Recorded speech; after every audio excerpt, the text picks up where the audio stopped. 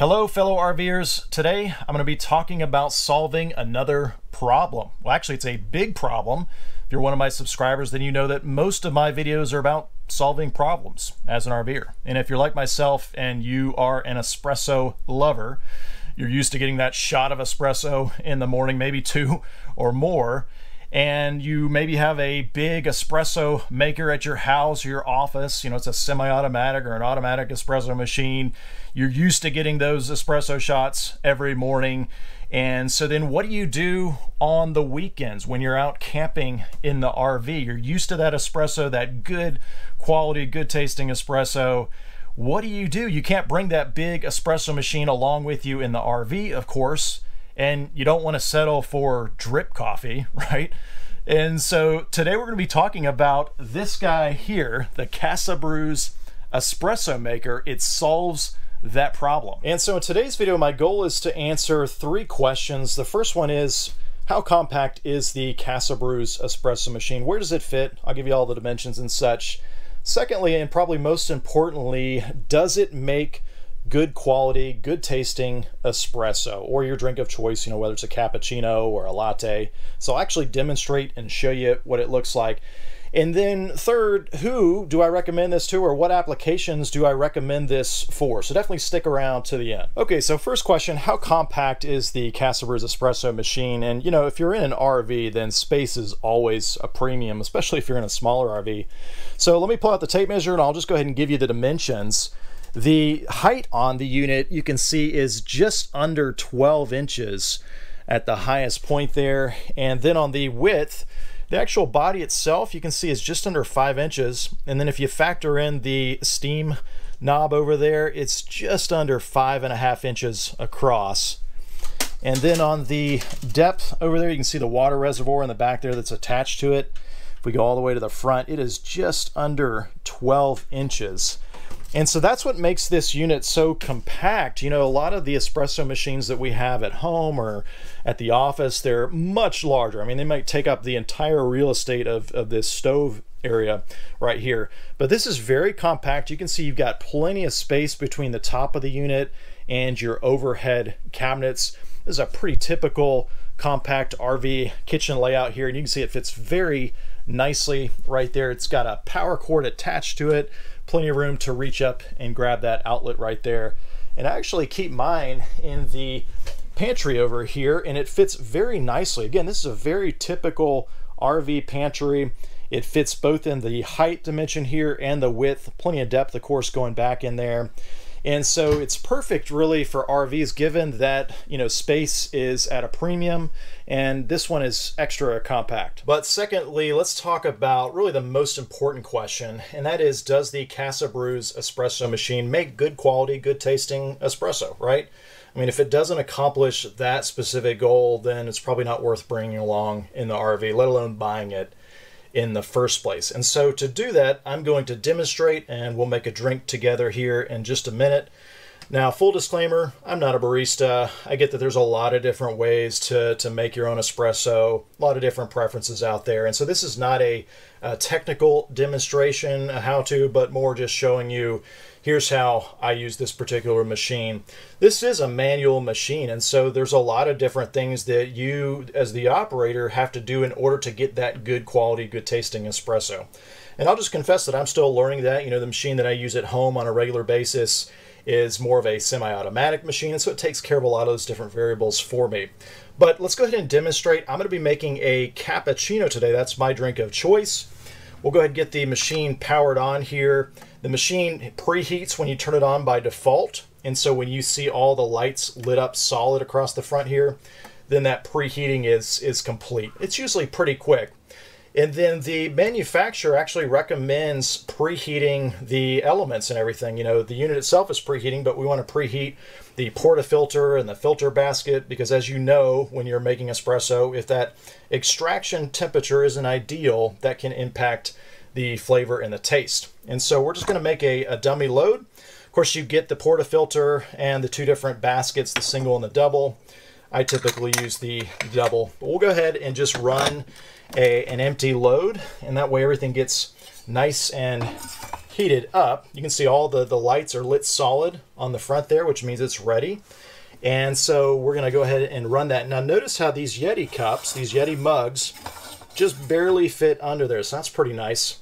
Let's go ahead and I'm going to hit the 2-cup button, and we'll go ahead and get everything nice and heated up. You can hear what the pump sounds like. It's completely, average compared to other espresso machines, not overly loud.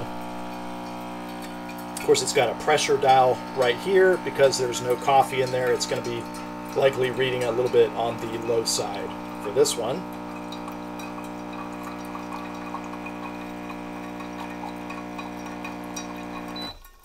Okay, so everything's nice and heated up. We'll go ahead and dump that out, and then we'll go ahead and load up our portafilter and our basket with the actual coffee there. Just wipe that out real quick here. It's nice and heated up. Now, as far as the coffee goes, so what I choose to do is go ahead and grind my coffee ahead of time. When I'm going on a camping trip, I'll grind it at home using my nice high-quality burr grinder, and then I'll just put what I need, just enough to get through the weekend, in this nice container right here with the little breather valve on top. And so that way you get that nice, fresh-tasting coffee. So go ahead and load up our basket here. You could certainly bring along a scale, if you really want it to be accurate when you're loading and dosing here, but in an RV, space is limited, so I'm just guessing and estimating approximately based on the fill level. And then as far as tamping it down, you can see with the scoop that they give you with the machine, you do have a tamper on the opposite side, but I gotta say it's much more rewarding and satisfying to use one like this. So we'll go ahead and tamp that down nicely. We got a good looking dose here. Make sure there's no coffee on the outside that could impair the seal. All right, so there's our dose, looking really good there. We'll go ahead and put it on the machine, rotate it, lock it into place. Then if you want to add any syrup or flavor at this point, go ahead and do that. I'm going to add some peanut butter cup, sugar-free. All right, so everything's ready to go. We're going to go ahead and do our drink here. I'm going to time it as well, so you kind of get an idea the extraction time. I'm doing the 2-cup again, so we'll go ahead and hit start. Start our timer right here.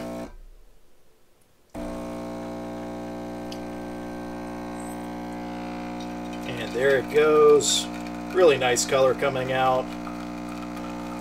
Oh, it smells really good. Wow. Color's looking really good there. Pressure's looking pretty decent as well.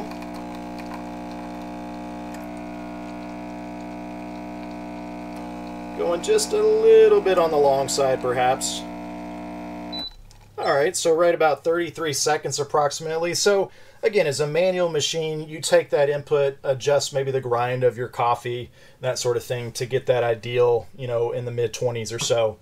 But check out this right here. I'm going to tip it so you can see it. Look at that color there. It's even got some crema on top there. It smells absolutely amazing. But let's go ahead and continue with our cappuccino. And so the beautiful thing about this machine here is it does have a steam wand off to the side, so you can froth milk. And so I'm going to go ahead and do that to complete our drink here. Now, when you're using the steam, there's a button off to the far right here, and you basically tap that, and again, when it illuminates, it's preheated and ready to go. Sometimes there's a little bit of water that comes out of the steam, and so I like to purge it once it's ready to go. And you're going to use this knob right here to control that steam. So there it goes, it's lit. So we'll go ahead and turn it on and just purge it. Just a little bit of water coming out of there. Wait for the steam there. There it goes. And I'm going to shut that off. That way you don't get that in the coffee. I like just a little bit of milk in my cappuccino. I've got about, maybe 4.5, 5 ounces right here. And I just use 2%. But we're going to go ahead and turn on the steam knob and get our milk steaming here. And again, this is a manual machine, so you got to perfect your technique. and that's something that I still am working on. But this machine, it's pretty easy, pretty basic to work with. Trying to get those bubbles looking just right size, and also getting that circulation.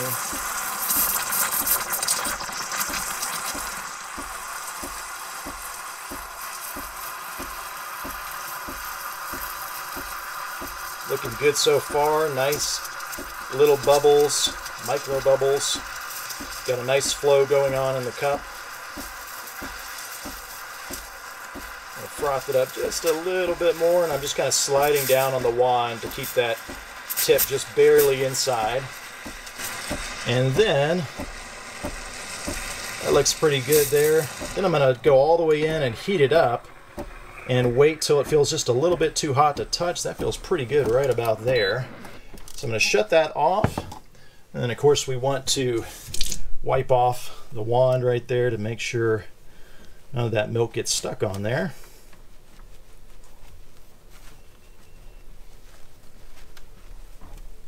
All right, so let's check out how our milk looks. Very, very nice. So we're going to kind of stir it up a little bit to mix up some of those larger bubbles into the little ones there. All right, looking pretty good. And then we're going to pour into our lovely espresso shot right there, okay?